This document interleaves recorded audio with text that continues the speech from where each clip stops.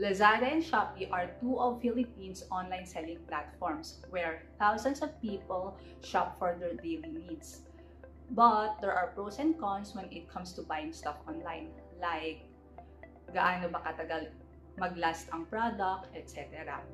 When it comes to clothes, okay lang bumili online because makakatipid ka compared to buying branded stuff. And besides, clothes are just wear and tear.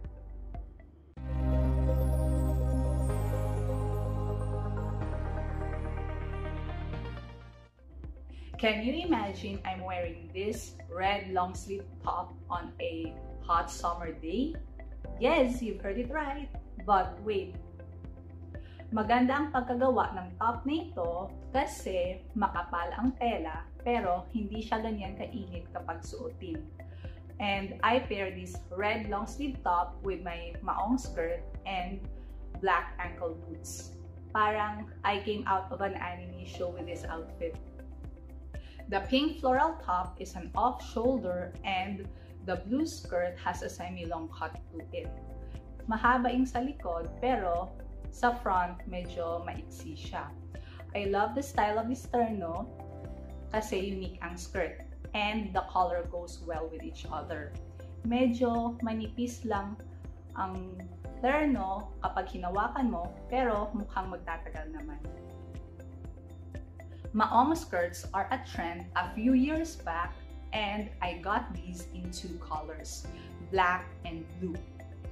Maganda ang quality ng skirt nito kasi makapal ang material that was used and stretchable.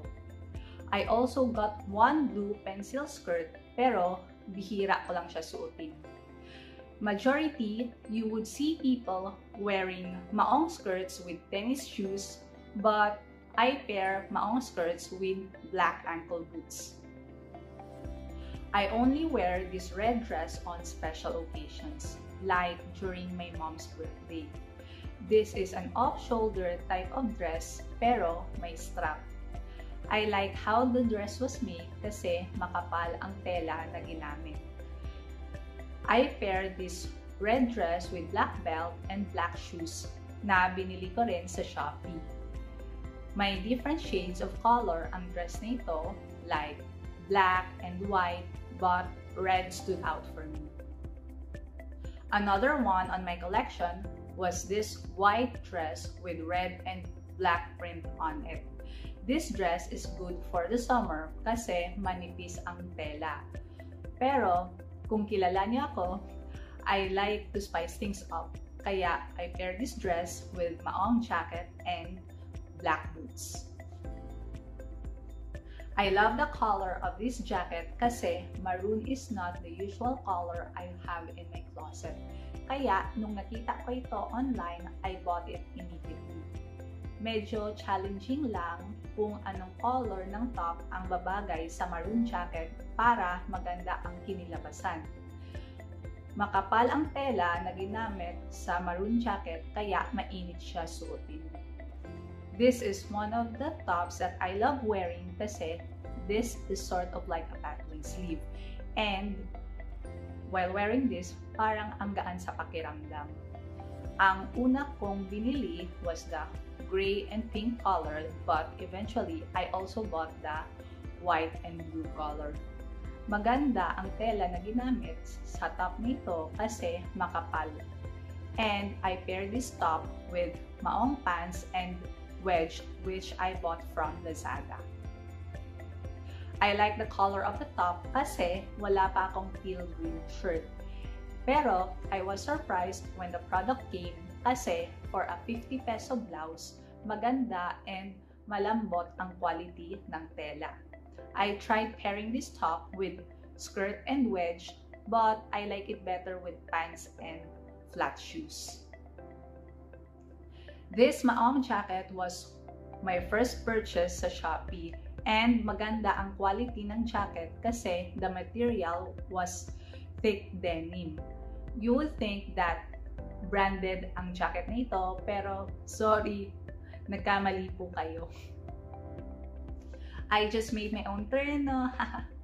Actually, manipis ang material that was used for both the cardigan and the crop top kasi it's for the summer season. And I paired these two with my maong skirt and boots. And I have worn this ensemble for 2 occasions. Pero imagine nyo na lang yung outcome kasi hindi ako nakapag-picture. But I think this ensemble is leaning more towards the retro look. This is my favorite ensemble of all kasi hindi na ako mamroblema kung anong i-partner ko sa skirt kasi terno na ito. I like the material that was used for both the top and the skirt kasi for the top, cotton ang ginamit. So, malambot kapag sinuot mo and the black sleeveless is already sewn on the checkered long sleeve. As for the skirt, thick denim ang ginamit. Kailangan ko lang i-alter ang top kasi it was kind of big for me, but the skirt was a perfect fit. It doesn't matter if you wear branded clothes or not, but it's how you mix and match the outfits that would help it stand out. Fashion is a representation of yourself through the clothes that you wear.